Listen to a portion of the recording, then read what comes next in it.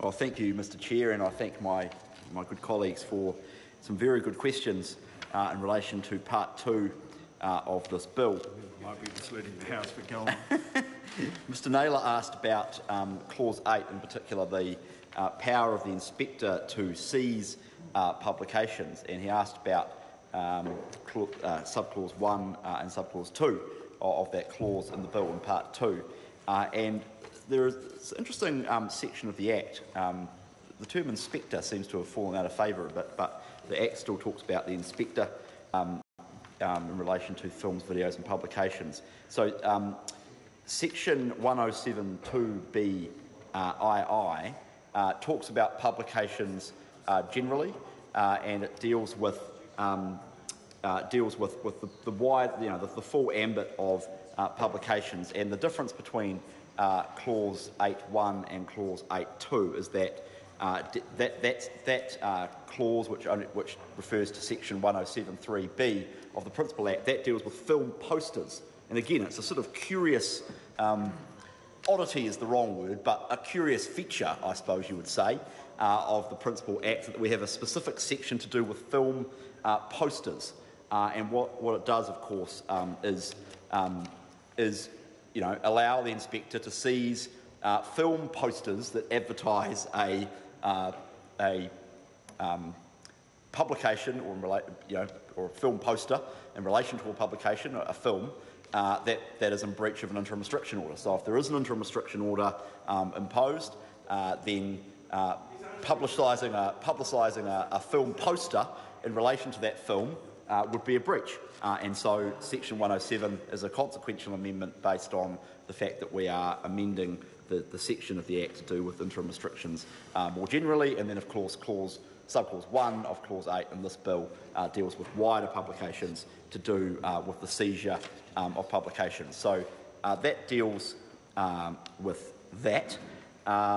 Maureen Pugh's question was in relation to serial publication orders, and again, this is something that's a curious part of the Principal Act, and it's a section that's not widely used, but basically, without getting too into details, it's a section of the Act to do with repeated publications that have been found to be objectionable, that the Classification Office can then issue a serial publication order in relation to, and again, because of the changes we are making to do with interim restriction orders, there are consequential amendments to do with the serial publication orders that can be issued by the Classification Office as well. They're not often used, to my knowledge, to my limited knowledge, but it's a necessary amendment to that section of the Act because of the amendments we're making in Part 1 of the Act. And I trust that answers members' questions. The question is Part 2 stand part. Those of that opinion will say aye. Contrary, no. The ayes have it. The question now is clauses 1 to 3 stand part. Mr Chair. Chris Bishop. Oh, thank you very much, Mr Chair. There are 3 clauses in this part of the debate. We did have some debate at Select Committee about the title, which is in Clause 1 of this bill.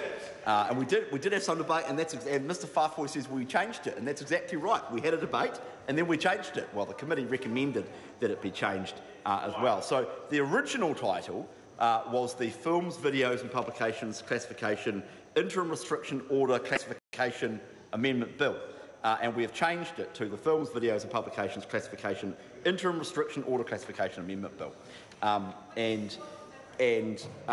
The reason we made that change is we felt it better reflected the actual... I accept it's a minor change. It's a small change, not one that's worthy of much comment, but I just draw the House's attention to the fact that we have made that change in order to better reflect the purpose of the bill. It's slightly shortened the title. We also had a bit of a debate about Clause 2, which is the commencement clause, which is when the bill should come into force.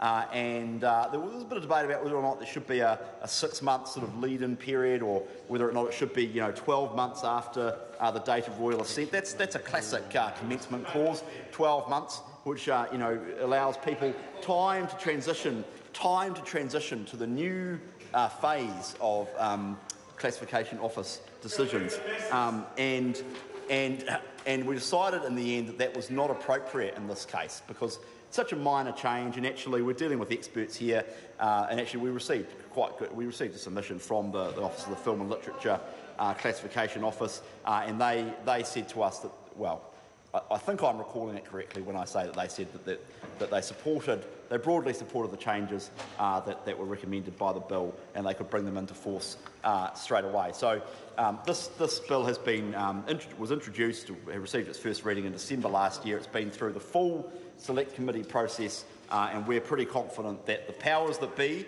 the authorities, have the appropriate wherewithal and the appropriate expertise to bring it into force straight away. So therefore we've decided that it will come into force on the day after it receives the royal assent, which I hope will be in a couple of weeks' time. Question. Oh, Maureen Pugh. Yes, sir, I am. I'm sorry. I shouldn't be showing hilarity. I am slightly surprised. I'm a little bit surprised myself too, sir. But and this is not a walkout. oh, okay. Was it something I said? Do I carry on? Thank you, Mr. Chairs. I stand tonight again.